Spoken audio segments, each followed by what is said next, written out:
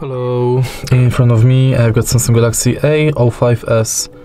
In this video I'll show you how to manage Google Wallet.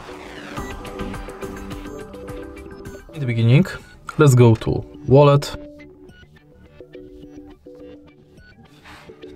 And as you can see right now, from the homepage of this app you can add payment cards and manage your passes. Also you can add new passes like transit, loyalty and gift card. If you go to menu, you've got access to your Google account, all wallet tips, tap to pay setup, where you can set up payment card,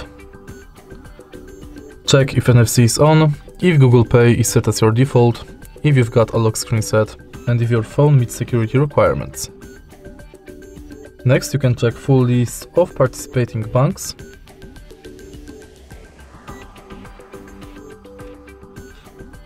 and manage your passwords in Password Manager.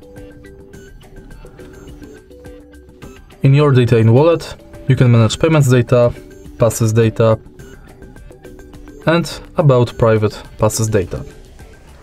Then you can go to Wallet Settings, where you can manage payments profile, add passes from Gmail, enable or disable review purchases, updates about your passes, and updates from Wallet and Google Pay, and success animations. In the end, you can go to help and feedback. And that's basically it. If you find this video helpful, please leave like, comment and subscribe.